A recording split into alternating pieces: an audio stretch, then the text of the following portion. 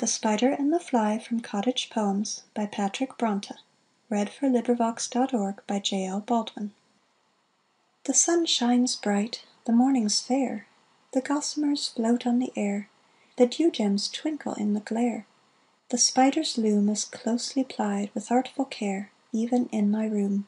See how she moves in zigzag line, and draws along her silken twine, too soft for touch, for sight too fine, nicely cementing, and makes her polished drapery shine, the edge indenting. Her silken ware is gaily spread, and now she weaves herself a bed, where, hiding all but just her head, she watching lies for moths or gnats entangled spread, or buzzing flies. You cunning pest, why, forward, dare so near to lay your bloody snare, but you to kingly courts repair with fell design, and spread with kindred courtiers there entangling twine. Ah, silly fly, will you advance? I see you in the sunbeam dance, attracted by the silken glance in that dread loom, or blindly led by fatal chance to meet your doom. Ah, think not 'tis the velvet flue of hare or rabbit tempts your view, or silken threads of dazzling hue to ease your wing.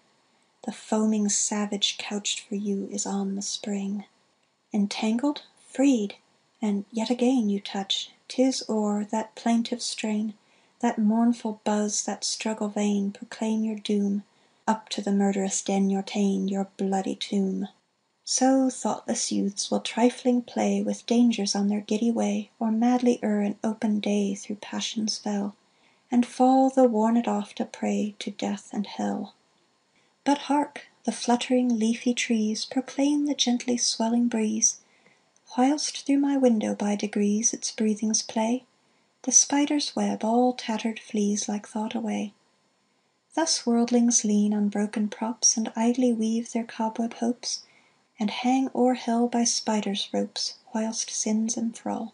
Affliction blows, their joy elopes, and down they fall. End of poem. This recording is in the public domain.